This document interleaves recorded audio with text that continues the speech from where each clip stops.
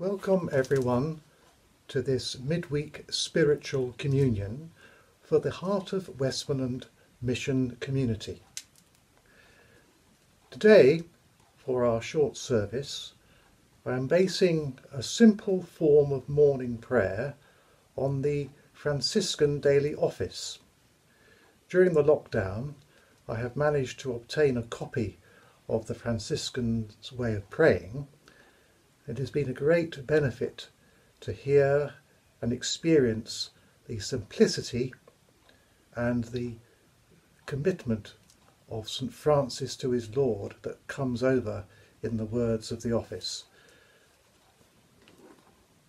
So our prayers will be from St. Francis. He is praying with us throughout this service.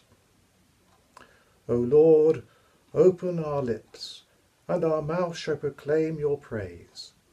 Blessed are you, Lord God of our salvation. To you be praise and glory for ever. As once you ransomed your people from Egypt and led them to freedom in the promised land, so now you have delivered us from the dominion of darkness and brought us into the kingdom of your risen Son. May we, the first fruits of your new creation, rejoice in this new day you have made, and praise you for your mighty acts, Father, Son, and Holy Spirit. Blessed be God forever. Alleluia, Christ is risen. O come, let us worship. Alleluia. The Easter anthems. Christ, our Passover, has been sacrificed for us. So let us celebrate the feast not with the old leaven of corruption and wickedness, but with the unleavened bread of sincerity and truth. Christ, once raised from the dead, dies no more. Death has no more dominion over him. In dying, he died to sin once for all. In living, he lives to God. See yourselves, therefore, as dead to sin and alive to God in Jesus Christ our Lord. Christ has been raised from the dead, the firstfruits of those who sleep. For since by one man came death, by another has come also the resurrection of the dead. For as in Adam all die, even so in Christ shall all be made alive. The night has passed, and the day lies open before us. Let us pray with one heart and mind. As we rejoice in the gift of this new day, so may the light of your presence, O God, set our hearts on fire with love for you, now and forever. Amen.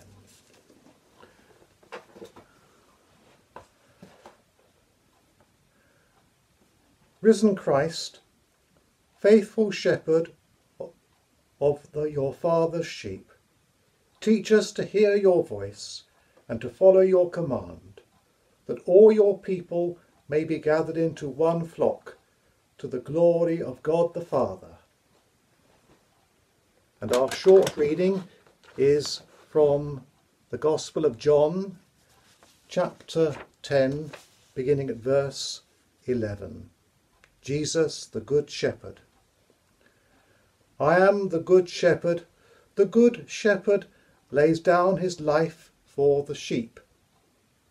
The hired hand, who is not the shepherd and does not own the sheep, sees the wolf coming and leaves the sheep and runs away, and the wolf snatches them and scatters them. The hired hand runs away because a hired hand does not care for the sheep. I am the Good Shepherd. I know my own, and my own know me, just as the Father knows me, and I know the Father, and I lay down my life for the sheep. I have other sheep that do not belong to this fold. I must bring them also, and they will listen to my voice. So there will be one flock, one shepherd. Thanks be to God. Just a moment of reflection. Jesus was not forced into dying. It would have been possible to avoid it right up to the very last breath. There had been the temptation to do so at intervals throughout his ministry, and even as he hung dying, he was goaded to show his power. It was then, at the moment of greatest weakness, that Jesus actually showed his greatest strength of love.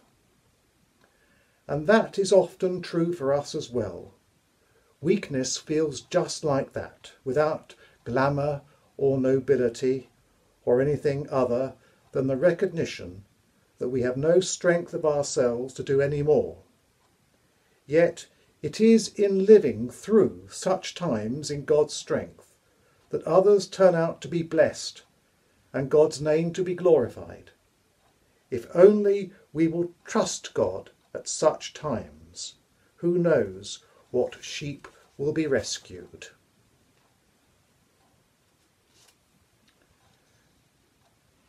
The Easter anthem, the song of Moses and Miriam.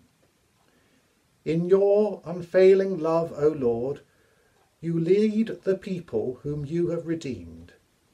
I will sing to the Lord, who has triumphed gloriously. The horse and his rider has been thrown into the sea. The Lord is my strength and my song, and has become my salvation. This is my God whom I will praise, the God of my ancestors whom I will exalt. The Lord is a warrior, the Lord is his name. Your right hand, O Lord, is glorious in power. Your right hand, O Lord, shatters the enemy. At the blast of your nostrils the sea covered them.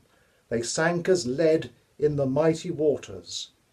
In your unfailing love, O Lord, you lead the people whom you have redeemed, and by your invincible strength you will guide them to your holy dwelling. You will bring them and plant them, O Lord, in the sanctuary which your hands have established. In your unfailing love, O Lord, you lead the people whom you have redeemed. A short time of prayer. Awake, O sleeper, and arise from the dead, and Christ shall give you light.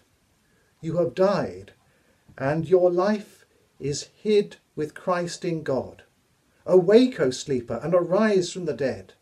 Set your mind on the things that are above, and Christ shall give you your light. When Christ our life appears, you will appear with him in glory. Awake, O sleeper, and arise from the dead, and Christ shall give you light. Alleluia! Christ is risen from the dead.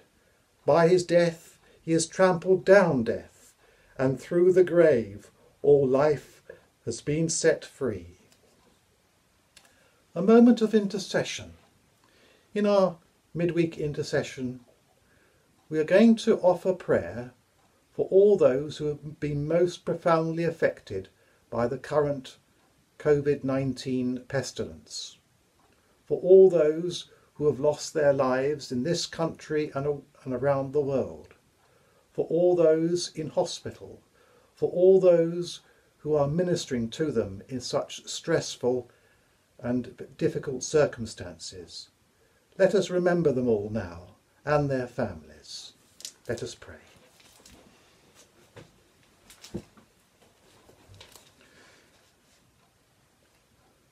Blessed be the God and Father of our Lord Jesus Christ. By his great mercy we have been born anew to a living hope through the resurrection of Jesus Christ from the dead. Let us pray for all the recently departed who have lost their lives because of COVID-19 disease. We pray for those who minister to them and for the bereaved. Eternal God, grant to your servants and to those who surround them with their prayers your peace beyond understanding. Give them faith, the comfort of your presence, and the words to say to one another and to you, as they gather in the name of Jesus Christ our Lord. Out of the depths I cry to you, O Lord. Lord, hear our voice. Lord, have mercy. Lord, have mercy. If you should mark what is done amiss, who may abide it? Christ, have mercy. Christ, have mercy. Trust in the Lord, for with him there is mercy, for with him there is ample redemption. Lord, have mercy. Lord, have mercy. In darkness and in light, in trouble and in joy, help us, O God, to trust your love, to seek your purpose, and to praise your name through Christ our Lord. Amen. And some concluding prayers.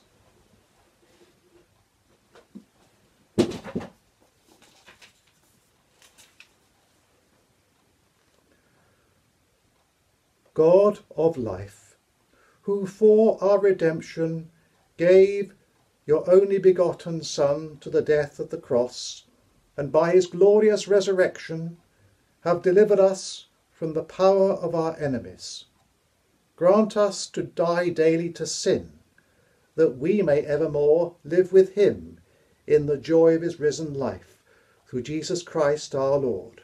Amen.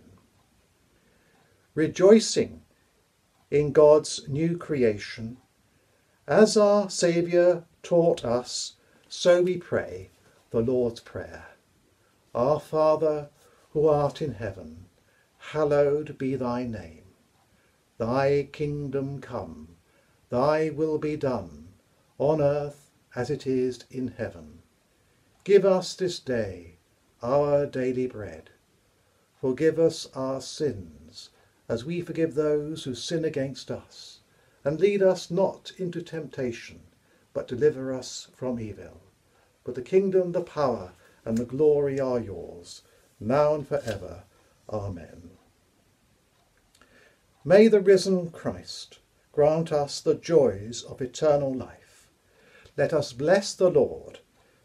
Alleluia, alleluia. Thanks be to God. Alleluia, alleluia.